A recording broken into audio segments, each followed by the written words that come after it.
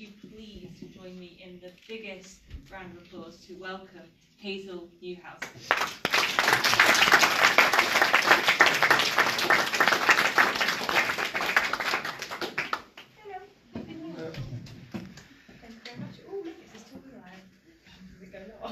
It does. Let's do that. I like to promote it. How about that? Look, I did some event stuff.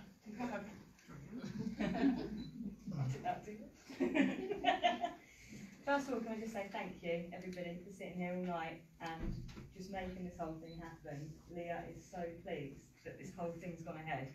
And it's such a scary feeling, isn't it? I think at the last minute you're like, is this going to work? Is it going on?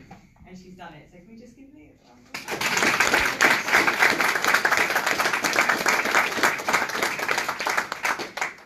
Okay, now I get to do this bit. And I cannot follow those people who have spoken for me. They are honestly a blown away. I'll get a blown up this space now. So I started out as a mummy blogger.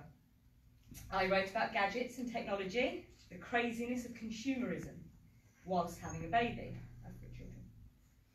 I attended huge events with celebrities and the latest must-have products. But during all of this madness, we were exploring life behind the scenes, living self-sufficiently. The mummy blogger lifestyle just didn't fulfill me anymore.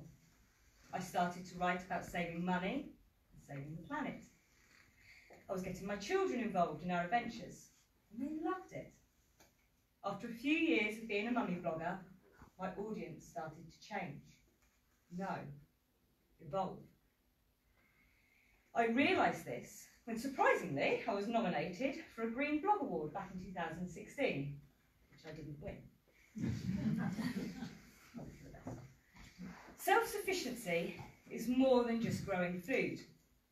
It's about teaching our children and peers about the joys of fending for oneself and realising that you are an amazing human being who doesn't have to rely on other people or huge corporations to survive. It's about teaching our children and our friends that their future can be a happy one that isn't filled with consumerism or money. Would you like to live more self-sufficiently? Perhaps you dream of a life where you put you and your family first, rather than worrying about what other people think about you and your hard-earned cash. Read books, talk to people who share your passions, get outside in the open air and observe the world around you. That is how you take baby steps to become self-sufficient. As your confidence grows, start to do more and more things that will benefit your daily life. Learn a useful hobby. I crochet and I enjoy making household items. Particularly good at dishcloths because it's just squares. But I need them. And after you've started to play around a little, start to grow your own food. Start small. Start finding alternatives to shop-bought products. The sense of fulfilment when you know that you don't have to add tomatoes to your shopping list because you grew them yourself feels better than any drug and any massive shopping trip where you're spending money on things you don't need. Sorry. Have you ever watched The Good Life? Classic show? Tom and Barbara are seen as bonkers by their neighbours, Margot and Jerry. They are the laughing stock of the street, and I pity my neighbours because they are Margot and Jerry, and me and my husband are Tom and Barbara. They have their ups and downs together, but they succeed. Watching The Good Life as a child, I was entertained, but watching it as an adult, I'm inspired. Tom and Barbara are a couple who love each other dearly. They support each other through thick and thin, but they are happy because they no longer have to rely on anybody else to live a wonderful and fulfilling life. My husband and I, we love each other dearly. We support each other and we work as a team. Yes, my husband does run a successful business, but we only have each other and our children to answer to. Many children in the UK have no idea where their food comes from. They know it can be purchased from the supermarket, in a clean, sterile, plastic-coated environment, but they don't truly know where that food has come from. My 4-year-old can identify different types of seeds and what those seeds will grow into. They can visit the chickens and collect the eggs in the garden, and they can freely walk around our land and pick fruit and vegetables to eat unwashed as they please. They can get as muddy as they like, and yet they never get ill. They're the happiest children that I know. In 2017, I was featured in an article for the Sun newspaper. The story featured how we were using cloth toilet paper to save money, alongside using cloth nappies, cloth baby wipes, and cloth feminine products. Suddenly, I became a laughing stock overnight. Every single radio station and online news source was featuring me.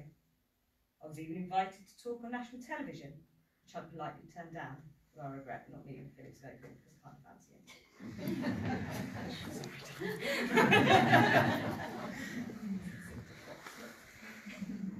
At the time, I felt humiliated. There's no other way to put it. All I wanted to do, at that moment when I told my story to the Sun newspaper, was to inform people how they could become a little more self-sufficient. But with humiliation came pride. The strangers started to message me, saying that they too use cloth, that they've been inspired to use cloth too. Okay, my example was an extreme one that not many people would think about doing, but it started to plant the seed in people's heads, where they realised that they too could make small changes that would make a massive difference to their lives and their wallets. I realised that I was inviting people to self-sufficiency, and I'd almost become a poster girl for the modern self-sufficiency movement. The only thing I would be a poster girl for, that's for sure. For every 100 people that laughed at me, one person looked up to me. Those few people made me proud.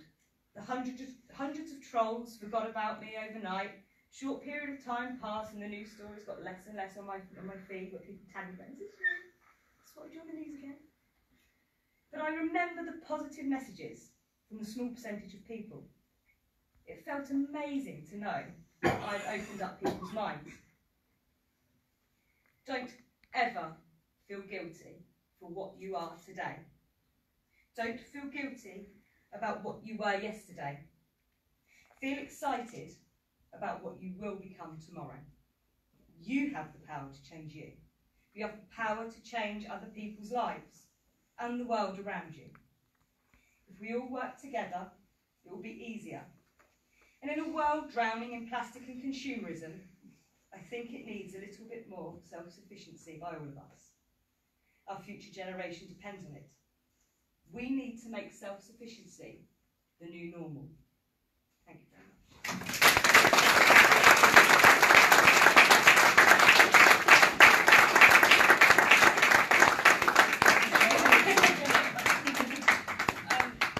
I'm done joining the audience. I thought our singers are going to come sing.